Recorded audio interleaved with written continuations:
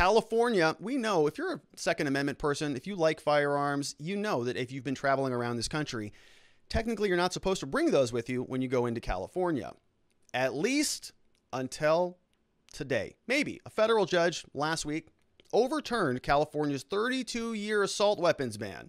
Now, that doesn't mean that it's a free-for-all in California, but might be going that way. No, I'm just kidding. It's going to take some time for the effects of this ruling to flesh themselves out throughout California. It is a big ship to turn. California has very stringent firearm rights. If you're a Second Amendment person, there are some pretty amazing apps on your phones that you can actually just download, and it will show you what the rules are in different states. Every time you go in California, it's like yellow or red. It's terrible. So now we see a federal judge kind of saying enough of this garbage. Okay, the Second Amendment is a constitutional right. We had the case in Heller from the U.S. Supreme Court that sort of defined that a little bit more clearly for us. And now we're starting to see maybe the tide turn. We got some background from this story here from the New York Times, written by Mike Ives last week. Says federal judge overturns 32-year assault weapons ban. Friday, there was he called it a failed experiment, prompting a sharp retort from the state's governor. California has prohibited the sale of assault weapons in 1989. The law was challenged in a suit filed in 2019 against the state's attorney general by the plaintiff and the San Diego County Gun Owners Club. The judge, Roger T. Benitez, he wrote that the sections of the state's penal code defined assault weapons and restricted their use are hereby declared unconstitutional and shall be enjoined. All right, I'm going to show you what he says here by this. He's basically giving the government some time to be on notice about this and start implementing the changes. I'm going to show you what he means specifically. But the judge said that he granted a 30-day stay of the ruling at the request of the attorney general, a move that would allow Mr. Bonta to appeal it. So, as I said, before we go crazy here and doing cartwheels in the streets with your AR-15s, keep in mind that this is appealable, and the legislature is going to respond. And California, look, they've been depriving you of your Second Amendment rights for 32 years. They're going to try to extend that as long as they can. So hold tight. AR-15 re-entered the American market in 2004 after the end of the federal assault weapons ban. Has a national following among gun owners. Also been used in mass shootings. Newsome, worst governor in America, wrote that comparing the gun to a Swiss Army knife completely undermines the credibility of this decision and is a slap in the face to the families who've lost loved ones to this weapon. In a separate statement, Bonta called Judge Benitez's decision fundamentally flawed, vowed to appeal it, which of course they will. He says that there is no sound basis in law, in fact, or common sense for equating assault rifles with Swiss Army knives, especially on Gun Violence Awareness Day. After the recent shootings in our own California communities, gun activists celebrated. Yeah, they should. I wonder if that judge did that intentionally. Did he do that intentionally, do you think? Releases this opinion on Gun Violence Awareness Day? I didn't even know that was a thing. I don't know if he knew that was a thing or not.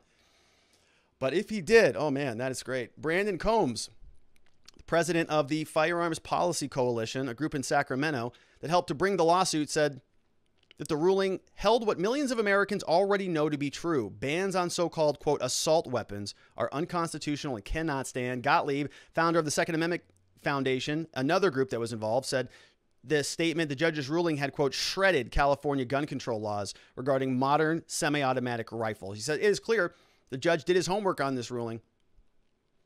Benitez was appointed district judge 2003. In 2017, I remember this guy. I remember reading about him. Blocked a new California law that would have banned a magazine more than 10 rounds. 3-judge panel upheld his ruling last year, but the appeals court said that the 11, yeah, we talked about him previously, I think. That's right. That's where this was. So Judge Benitez, who we're going to see here in a minute, I actually think he was in the thumbnail on the video. We've talked about him before. He's been involved in prior gun cases. 10-round magazine was a limit that California imposed. He threw that out. Now there was the Ninth Circuit also threw that out, and they're going to reappeal it to the full panel. Some critics of the judge's latest ruling says it was handed down on the National Gun Violence Awareness Day. The ruling is alarming and wrong, said somebody else. It's an insult to the families across the nation. Here is a copy of the order. Here's the decision. I want to show you this introduction, okay? One of the more epic introductions that you'll see in legal writing. It says, like the Swiss Army knife, the popular AR-15 rifle is a perfect combination of home defense weapon and homeland defense weapon. No, he says homeland defense equipment. All right. Good for both home and battle. The AR-15 is the kind of versatile gun that lies at the intersection of the kinds of firearms protected under Heller. Yet the state of California makes it a crime to have an AR-15 type rifle. Therefore, the court declares the California statutes to be unconstitutional. Oh my gosh, that's so great.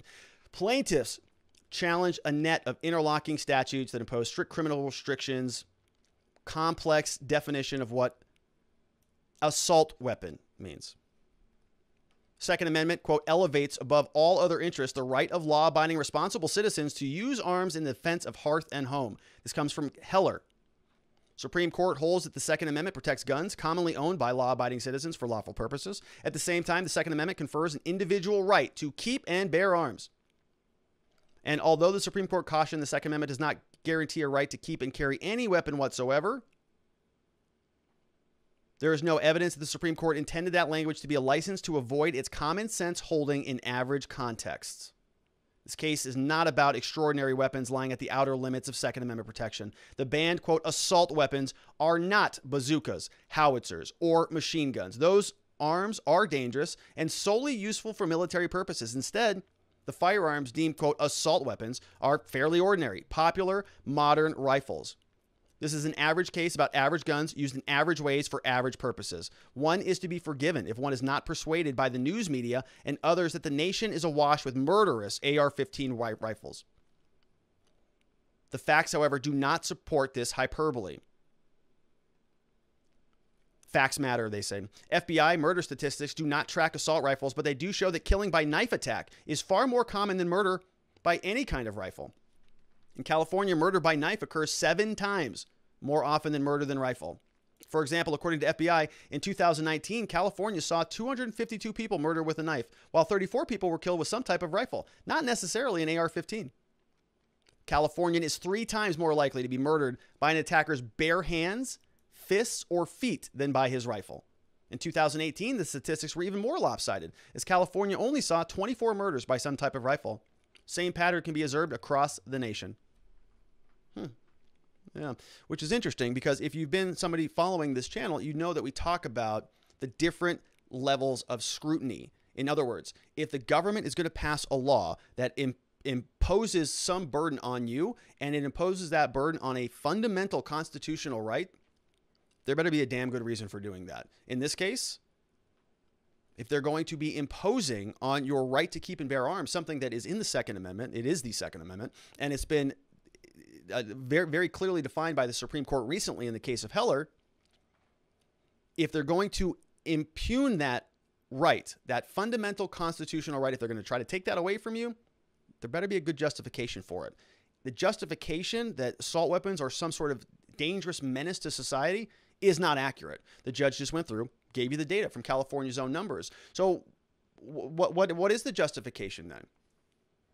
If they're really concerned about the loss of life, maybe they should deal with handguns. Maybe they should deal with knives, which are way bigger in terms of loss of life than rifles are.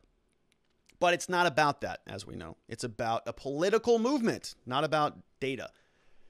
Plaintiffs, they challenge all of these different codes. Look at this. We've got 30, look at all these different. We've got 3,800 assault weapons restricting, it's not even going to read it. It is declared that these statutes unconstitutionally infringe upon these rights. Judge says here in line 13, you might not know it, but this case is about what should be a muscular constitutional right and whether the state can force a gun policy choice that impinges on that right with a 30-year-old failed experiment. Love that. Muscular guns, baby. It should be an easy question and answer. Government is not free to impose its own new policy on choices of American citizens where constitutional rights are concerned. Heller explains the Second Amendment takes certain policy choices and removes them beyond the realm of permissible state action. The state doesn't have the authority to act on those things. California may certainly conceive of a policy that a modern rifle is dangerous in the hands of a criminal, and that it is therefore good public policy to keep modern rifles out of the hands of every citizen. The Second Amendment, though, stands as a shield from government imposition of that policy. And that's exactly why we have it. Right? That's why it's the Second Amendment. Not 27, it's number 2. There is only one policy enshrined in the Bill of Rights. Guns and ammunition in the hands of criminals, tyrants, and terrorists are dangerous. Guns in the hands of law-abiding, responsible citizens are better. To give full life to the core right of self-defense, every law-abiding, responsible individual citizen has a constitutionally protected right to keep and bear firearms commonly owned and kept for lawful purposes. In early America and today, the Second Amendment right of self-preservation permits a citizen to repel force by force when the intervention of society in his behalf may be too late to prevent that injury. Then, as now, Second Amendment may be considered a true palladium of liberty. Fortunately, government tends to restrict the right of self-defense. The court does not lightly enjoin a state statute. However, while the court is mindful that the government has a legitimate interest in protecting the public from gun violence, it is equally mindful that the Constitution remains a shield from the tyranny of the majority. Something Alexis de Tocqueville wrote. As Senator Kennedy said, the judiciary is and often the only protector of individual rights that are at the heart of democracy. Law-abiding citizens are imbued with the unalienable right to keep and bear modern firearms. Yes. Yes, love that. That was really good. Yes, love it. All right, so temporary stay. What does he want here? The Attorney General asked for a stay of the injunction pending the appeal. So as we heard, he said, okay, this is enjoined. All of these statutes, they're all garbage. Second Amendment is more important than all of your other justifications for trying to impinge upon that right. But he also makes note, we're going to temporarily just stay this thing. Okay, so I'm going to order this, but we're going to hold it because the Attorney General has a lot of work to do. And he does, no question about it. So, of course, he's going to appeal it, take it up to the Ninth Circuit, and we'll see what they do with it. Here, we're wrapping up. It says the defendant, Attorney General Rob Bonta, they have to do all of this stuff. Let's see here. They have to, and those in active concert and participation with him, and those duly sworn who gain knowledge of this injunction order or who know of the existence of this order, they are hereby enjoined from implementing or enforcing California Penal Code, any of these. Okay, you can't enforce any of these laws anymore, is what this judge is saying. Can't enforce any of this stuff. Defining an assault weapon, doesn't matter. Assault weapons obtained by bequest or inheritance, doesn't matter. If you want to inherit your AR-15, no problem. Restricting the importation of those, quote, assault weapons by new residents, nope, not at all. Move to California, order an AR. Restricting use of those registered assault weapons, nope. Don't have to worry about that, right? Whatever that law is. Prohibiting the possession of assault weapons by minors, also gone. The defendant attorney general shall provide, within 10 days, the government shall issue a declaration establishing proof of the notice. So they have to basically post notice of this. They got to notify everybody. Hey, tell your people, your attorney general, your chief of police, your prosecutor, your district attorney, tell your staff, tell your people, the court has spoken. Love it. Disgusting slap in the face, says California Governor Newsome. Right? Fred Gutenberg, his father of one of the pupils killed at the Florida high school in 2018, told CNN, people are going to die because of this ruling, except for the loss of my daughter, for all the other victims. Okay. Well, comparing an AR-15 to a Swiss Army knife is a disgusting slap in the face, says Newsome. He issued a statement on Friday, said that a district judge in San Diego was appointed by Bush. He was unlawfully depriving law-abiding Californians of their rights. All right, so the rest of this is pretty standard stuff. I want to show you what's going on with gun purchases, by the way. So Zero Hedge over here says gun stocks get a bump after California judge overturns the assault weapons ban. Background checks break new record. So I'm pretty sure that the gun control argument is kind of over, I think. I mean, they're still going to try. But even, Beto, he's not even around anymore. He's still around, but remember, that was his whole campaign, gun violence. He's going to be, the gun grabber of America. But we have Heller now. We've got most of the courts who I think are coming on board now saying, look, enough of this stuff. It doesn't work. It's garbage. And politically, the American people they're just buying guns all day. So that's not slowing down at all.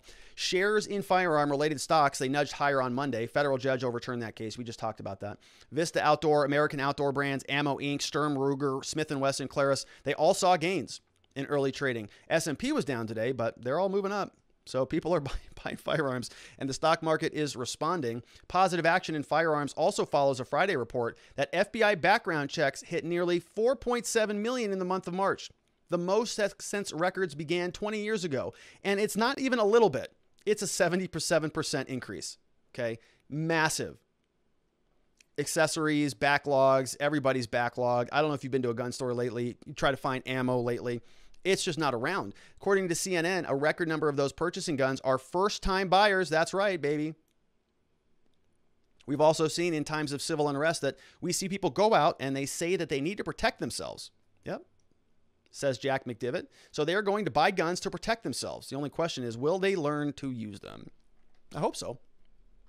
I hope so. You can get a lot of return on your time with a simple firearms course. And I'll tell you, yeah, I mean, it's, well, I've shared that story before. Let me show you what the graphs look like.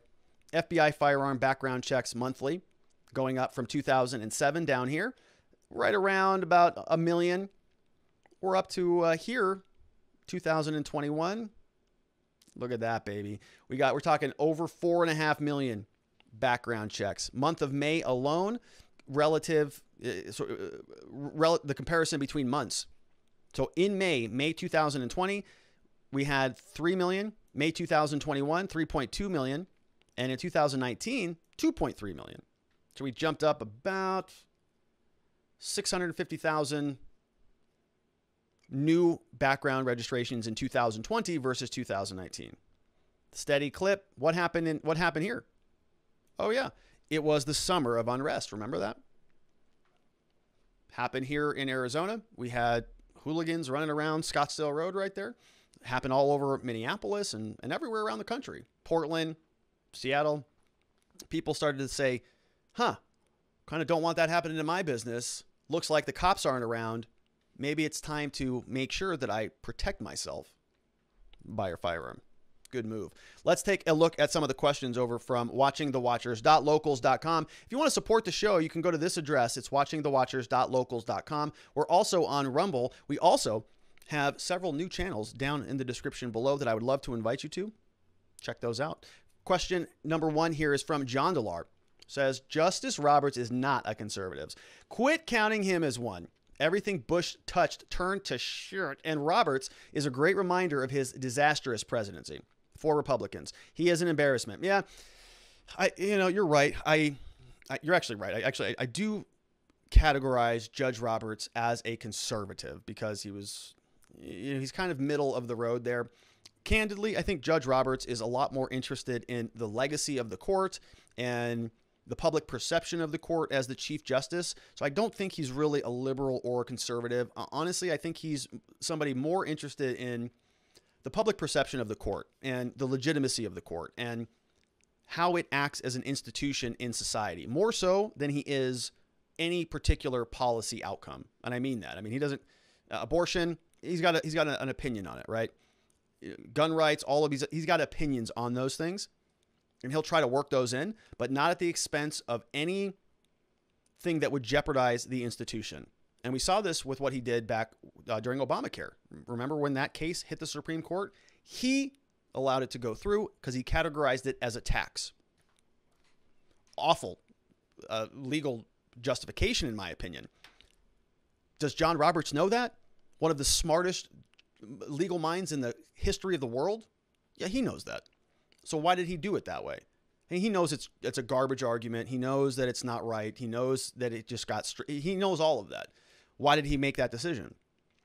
To protect the court. We have a new president who just got swept into power. This is his first big domestic policy achievement on the back of a lot of political momentum. To have the Supreme Court come out and throw that case out? Wasn't going to do that. So he had to find a way to make it work. More interested in the institution than he is the outcomes. And a lot of people don't like that, myself included. You have a job to do. I understand protecting an institution, but we didn't put you in there to protect the institution. You got the nomination to rule on cases, is my opinion. Hack Consulting says, how many people have died to Swiss Army knives? How dare Governor Newsome minimize the trauma of being hacked to death or corkscrewed just because they didn't quickly die from a gunshot wound? Recall Newsome. It's a good point there, Hack. Yeah. Yeah, why doesn't he go after those knives? Hack says the Second Amendment here has no fringe cases, does it? Why would a citizen have a howitzer? Why would we want that? Well, if surplus military equipment were sold to private individuals to own and maintain during peacetime, the military could surge their capacity by leasing those surplus equipment later. Also, private citizens are more able to figure out experimental upgrades to our military and argue for better fixes than the military can. So, Hack, I think what I gathered from that comment is that you want to buy a howitzer, which I don't have any arguments there. I would also like to have a howitzer one day. Maybe we'll have a howitzer together and we'll go shoot it. Chairman of the board says, is there an actual legal definition anywhere of assault rifle? Yeah, it's a firearm that's very offensive and sometimes places you in immediate apprehension of imminent offensive contact. That's the definition of assault. The so this is the old common law definition of assault, placing another individual in reasonable apprehension of imminent offensive contact. I think that's the tortious definition from the restatement, if I correct. I could be totally wrong on this. So the assault rifle would be any person or any action that puts any individual in reasonable apprehension of imminent offensive contact with a gun. That's the legal definition, according to yours. He says, no, honestly, Chairman of the board, I don't know if there is. There probably are many attempts to define that, but it's a stupid definition. P.S. A cute dog contest is broken out in the live comments over at watchingthewatchers.locals.com. That's right. Cute dog contest. Oh my gosh, Chairman of the board, probably leading the way on these cute dogs. If you want to be a part of that, got to get over there at watchingthewatchers.locals.com. And thank you, Chairman, for helping me plug that show. All right, let's take a look. We got a big one over here from E. Dantes. Says, Rob, get this. A friend was in Mexico along with his wife and friend in the friend's truck, which had a lockbox fixed to the truck that had a pistol in it. My friend and wife had no idea there was any lockbox or gun. They crossed the border. The Mexican federales pulled them over. They had to spend 9 days in Mexican prison. Oh my gosh. They had to pay all kinds of fines and what really equates to ransom money. The other person is still in prison in Mexico. Oh my gosh. Moral of the story, don't take any weapon into Mexico, even if it's in a lockbox and you think it's no big deal. Also, that's good advice. Also, the difference in the freedoms we have here in America are so much better than in many countries in the world. My friend said he isn't ever going near anyone who is going to badmouth America. He is decking them. Hopefully by decking, you mean, handing them a deck of cards and saying, let's play solitaire together, right? Peacefully. So, look, I come on this channel and we beat up on the government a lot here, but we have a pretty damn good country. Not because of the government, okay? It's because of the principles that we as a citizenry have established here, and we hold the line every time they try to encroach upon them. That's why it's a great place. It's not because of the government. It's because of the principles, and it's because of the people that implement and demand that those principles be maintained. And otherwise, it's a quick descent into a country that just washes those civil liberties right down the toilet. I don't want to live in that country. We have Hack Consulting says, if we cannot trust our public health officials to not cover up their failures, even at the great cost of lives lost, then how can we trust the designation of mental illness by these same type of experts? Or anything they say, really. Perhaps the issue is that people's rights are violated all over of something truly wrong, the patient's head. The Second Amendment says shall not be infringed, so why is mental illness allowed as a disqualifier? I see what you're saying. If the person is truly insane, why do we keep them alive? If someone is getting money for the hopeless, correct the Second Amendment. If a person is truly insane, why do we keep them alive? I don't know. Oh my goodness. Well, it's because they're humans, and maybe they can become not insane anymore and we can help them through it. And just because somebody might be, not well doesn't mean that their life is meaningless. Yeah. So it's a good question. Thank you for that, Hack. We have Furby Slayer here, says Second Amendment 2A says arms the knife is exactly the same thing by letter of the writing. It says arms. The knife is exactly the same thing by the letter of the writing. So Second Amendment says arms. When the amendment was written, the citizens had everything, including cannons and warships. All the weapons were predominantly in the possession of the citizens. It's a great point, right? It's like, I don't know. Did Washington, did Franklin, did Jefferson, did Adams, did anybody back there? You know what? Maybe they had a cannon. Can we have a cannon or the modern equivalent of a cannon? I'm game for that. All right. Great questions, everybody. That was a good show. Thank you so much for lobbing all those questions in. And all of those questions came over from watchingthewatchers.locals.com. I want to welcome the new people who signed up here today and are supporting us and joining the great community. Welcome, big welcome to Sparrow61. Welcome to the community. Furby Slayer, saw Furby in the house today. Got a question from Furby. Welcome. We have Harleen Quinzel. Now, Harley Quinzel, welcome to the community. Very happy to have you here. We have V Bittersweet is here. We have Julie Girl, V Bittersweet, maybe very bittersweet. Julie Girl's in the house. And Tech 130, welcome to the community as well. Love all of you. Thank you so much for your support. And I really do mean that. Great questions came in from all of you here on the board today. Thank you so much for those. And if you didn't participate in the show and you want to, you can sign up at watchingthewatchers.locals.com so that you can ask questions. But there's a lot of other stuff you can get as well, like a free copy of my book. It's called Beginning to Winning. It's available as a PDF for you to download for free. We also have a copy of the slides that are also available for you. You can go and download everything we went through today. You can download a copy of my impeachment party documents or my personal productivity system. It's called Existence Systems. We share links throughout the day. We have great people there, a lot of great people. And in fact, I'm thinking about, trying to maybe do a weekend show. So yesterday at watchingthewatchers.locals.com, I posted a Sunday shout out, went through some of the comments. I think it's about 15 minutes. And so I posted that for supporters only. If you want to get some of that sort of lower key, let your hair down a little bit. It's Sunday nights. Don't have PowerPoints. Kind of relax. I'm going to try to do more of that over at Locals. And so you can check that out if you want to go there and be a part of that. You can also join us for our next monthly meetup, which is going to be happening via Zoom. June 26th is the next one. Again, this is free for everybody at watchingthewatchers.locals.com. Also free, our law enforcement interaction training seminar. It's coming up this weekend. Oh my goodness, Saturday, June 12th at 12 Eastern. It's going to be about 90 minutes, maybe 2 hours. We're going to talk about how to deal with law enforcement. So I'm going to get the registration probably posted tonight. Where did the time go? Oh my goodness. So I'm going to post that over at Locals tonight, maybe tomorrow. And if you want to be a part of that, we'll have it pinned to the top. You can register, and then we'll look forward to seeing you on Saturday. Lastly, before we get out of here, I am a criminal defense attorney. I know I don't plug that too much throughout the show, but that's really what we do on a daily basis. Got a whole team of people here in Scottsdale that are absolutely passionate about helping good people facing criminal charges find safety, clarity, and hope in their cases and their lives. And so if you know anybody in the state of Arizona that is facing criminal charges, we would love the opportunity to help. And I mean it, whether it is a misdemeanor case or a felony case or a traffic violation or it's an old case, we can help. We help people with DUIs, domestic violence, drug offenses, some of the disorderly conduct things you see in Old Town or 6th Street or whatever that is in your town. A lot of people are out there, sort of emerging from the COVID cocoon. And sometimes, law enforcement will just round everybody up and charge them with crimes. And so if you need help or you know somebody that needs help, we would love the opportunity to be able to provide that for them. If they are in the state of Arizona, we offer free case evaluations. And as I mentioned, we love to help people find safety, clarity, and hope in their cases, and then hopefully their lives. So if you have any referrals, we would be humbled and honored if you sent them our way.